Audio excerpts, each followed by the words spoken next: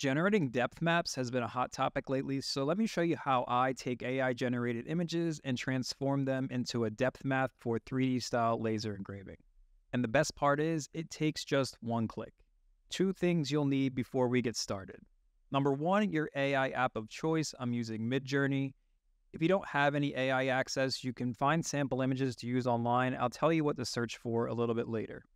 And number two, an active Google account and Google Chrome.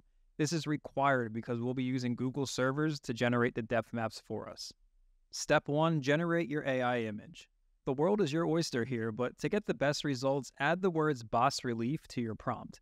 Bas relief style images give the best results for depth maps. If you don't have AI, do a Google search for AI bas relief image or something like that. You can use it to follow along.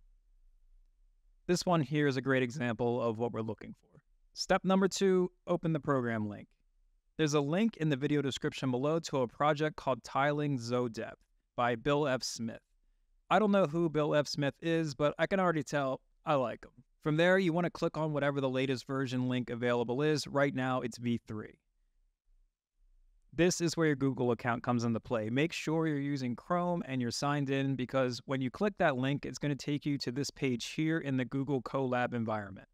Next, we need to connect, so navigate over to the right-hand side here and click Connect.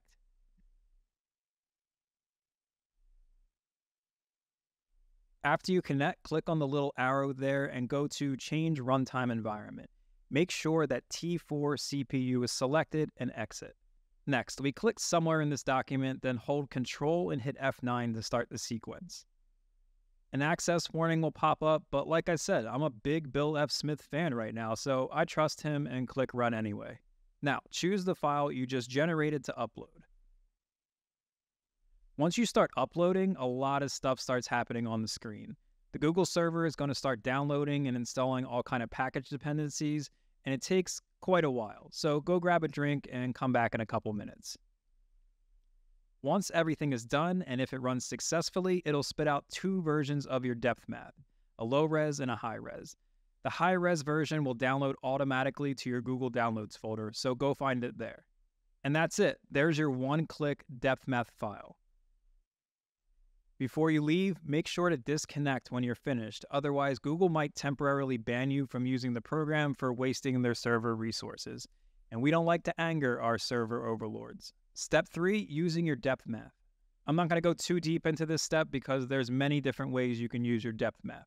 If you're using Lightburn or Xtool Creative Space with a CO2 laser, you want to be sure to select the grayscale image mode for processing this type of design. If you're using a fiber laser in Lightburn, you want to make sure to select the 3D sliced image mode.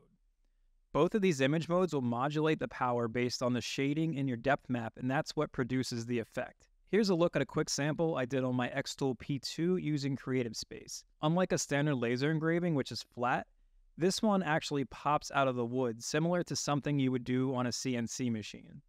Some of the fine details will suffer a little bit when using wood, but that's the nature of engraving on wood, not much you can do there.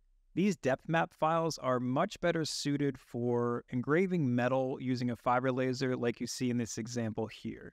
It's most commonly used for making your own coins, and if you're into this kind of thing, make sure to follow Limitless Engraver on Instagram. He's the man.